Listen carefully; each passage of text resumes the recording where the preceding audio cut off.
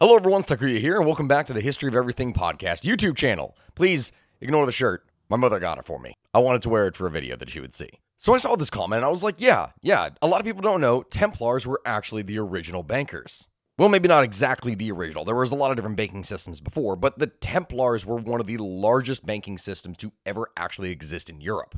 Because, okay, when you are thinking of Templars, what comes to mind, right? You're thinking like these holy warriors battling it out in shining armor against their foes, right? But hear me out.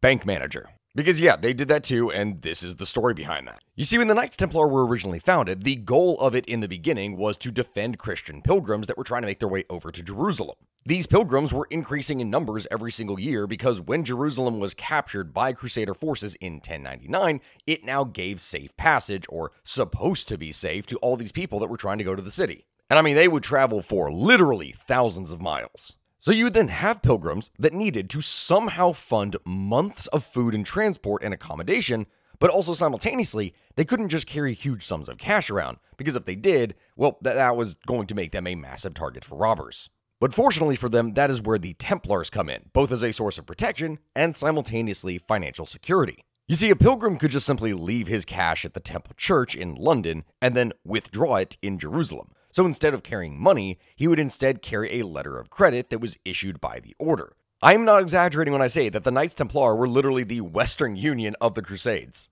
But now mind you, these guys were not exactly the first ones to start such a service.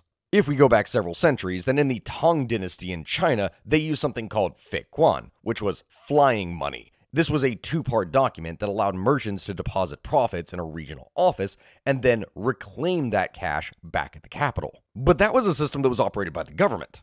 And Templars in this case were much closer to a private bank, albeit one that was controlled technically by the Pope and run by monks who had sworn themselves to poverty. Which, I mean, yeah, that last part is kind of ironic. While they were individually sworn to poverty, the order as a whole became stupidly wealthy. It really did help that there was a papal bull issued by Pope Innocent II that exempted them from paying any kind of tax. Didn't matter if you were a king, didn't matter if you were a church member, didn't matter any of it. These guys didn't pay taxes at all, and they were banking. What would happen is that the Templars would collect donations from all over Europe.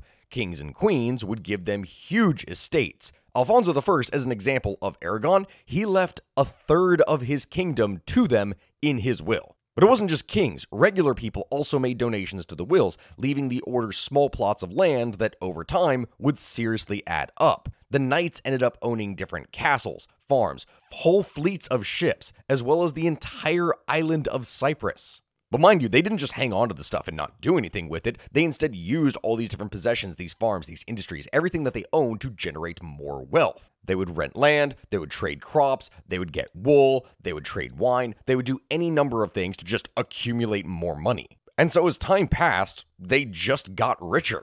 It reached a point when the wealth of the Templars was so immense that the order was able to lend out enough money to finance the local wars of kingdoms in Europe, which is an astronomical sum. As an example, in the 1200s, they received the English crown jewels as security on a loan. And when King Henry III wanted to buy the island of Oleron, the order not only brokered the deal, but also collected installment payments from the king.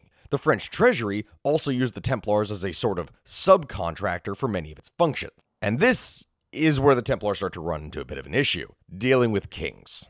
You see, the issue comes from the fact that in the Middle Ages, there was this very strong habit of kings taking out very large loans from merchants and other important people, and then simply not paying it back. I mean, after all, you couldn't force a monarch who was literally chosen by God to do anything. Didn't really work. And for the Templars, their moment came in the form of Philip IV of France. Do you all remember that scene in Assassin's Creed where the Templars were burned at the stake in France? Yeah, that whole thing was not made up. That was a real event. You see, Philip was massively in debt to the Templars, who had helped finance his many wars with England. So much so that the Templars were refusing any more loans until the money that they had been given was paid back. Philip had other ideas. So at dawn, on October 13th, 1307, French officials appeared at every Templar house in the country and arrested everyone there.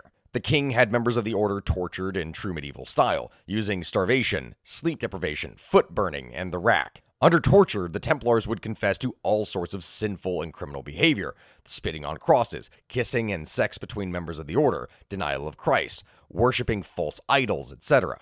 And so over the next several years, dozens of Templars would be burned at the stake, and the Pope would then formally dissolve the order in 1312. So ended the Templars. Now, mind you, I feel like I could do a full episode on that trial and all of the wild shenanigans that were involved in it. I say shenanigans. It was a pretty dark subject in the first place. But that is a video for another day. I hope you enjoyed this video on Templars and banking and a little bit of their history, and I hope that you like, comment, subscribe, and do anything you can to help this video in the algorithm. Thank you for watching, everyone, and I will see you all next time. Goodbye, guys.